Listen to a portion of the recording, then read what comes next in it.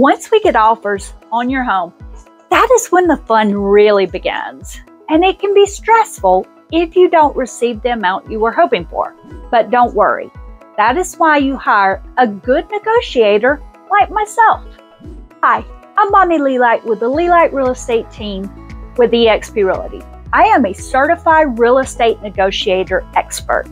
There are only 1% of agents across the nation who have this credential, which I find a little alarming because knowing how to properly negotiate on your behalf is essential not only to getting you the most amount of money on your home, but also on negotiating the best terms.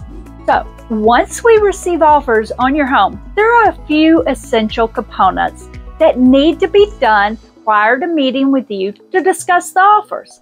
We vet all of the buyers by calling the agent and lender and making sure that the buyer is truly qualified. We verify funds, ask critical questions, and we find out how motivated they are and how in love with your property the buyer is, and so on. During this process, we also are getting to learn about the buyer's agent and lender to see just how much experience they have, if they've properly educated the buyer, and to get an idea as to how they are going to be to work with. Believe it or not, the buyer's agent is just as important to ensuring the deal will close as the buyer's qualification. After vetting the buyer, the realtor, and lender, then we will Zoom with you to discuss the offer and review the terms.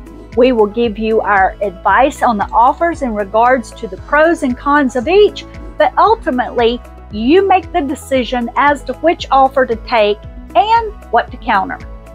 Now, if we have more than one offer, which is happening quite frequently, there's another process that we go through. We give an offer deadline, we give an offer date, then we notify all of the offers and request them to give us the highest and best offer by that specific date and time. Once we have those, we Zoom with you to discuss which of these offers you would like to consider and/or even counter. Generally, this gives us an opportunity to get a higher price from the buyer and better terms for you because we're picking from the cream of the crop, so to speak.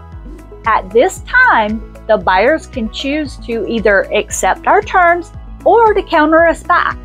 You have the opportunity to choose which offer you would like to take at this time. And again, we will advise you as to the pros and cons.